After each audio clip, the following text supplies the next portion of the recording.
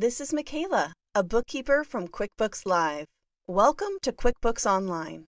Let's go over where everything is in QuickBooks so you can start using it to manage your business efficiently. QuickBooks has two different views. Business View is tailored to someone running a business without an accounting background.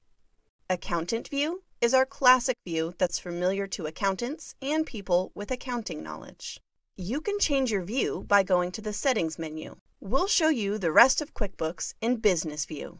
In Settings, you can also do things like add and manage users, manage your billing and subscription info, and set your preferences so QuickBooks is optimized to work for your business. Get Things Done gives you a quick way to access the most common tasks in QuickBooks. In Business Overview, you can see charts and graphs for different aspects of your finances.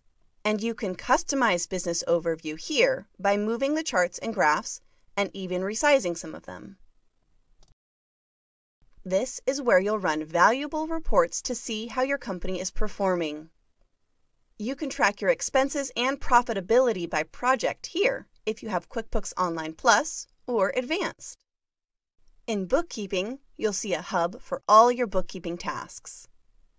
Transactions is where you link your bank and credit cards to QuickBooks so all your bank transactions import automatically and securely. Linking your bank accounts to QuickBooks is an important first step in the setup process. In Chart of Accounts, you can view and manage all your accounts in QuickBooks.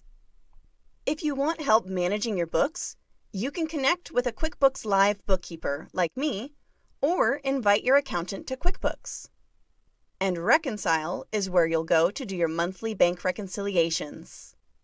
In Get Paid and Pay, you'll find your money in options like customers, estimates, invoices, and more. And here, you'll find your money out options and who you have to pay. Commerce is where you can connect your sales channels like Shopify or Amazon to QuickBooks. Payroll is where you pay your employees or contractors and track time in the Time Center. In Banking Services, you can open a QuickBooks checking account or find a small business loan. Taxes is where you set up your sales tax rates and view or manage any other taxes or filings your business has. In the Apps Center, connect business apps to QuickBooks. You can also track your business mileage here.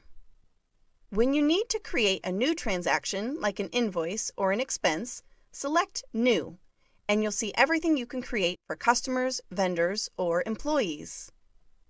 In Business View, you can customize your navigation here. You can drag and rearrange the tabs, uncheck the tabs, which hides them from the menu, and you can add bookmarks for the pages you use every day. You can always see the tabs you've hidden here. Finally, when you find something you have questions about, help is just a click away.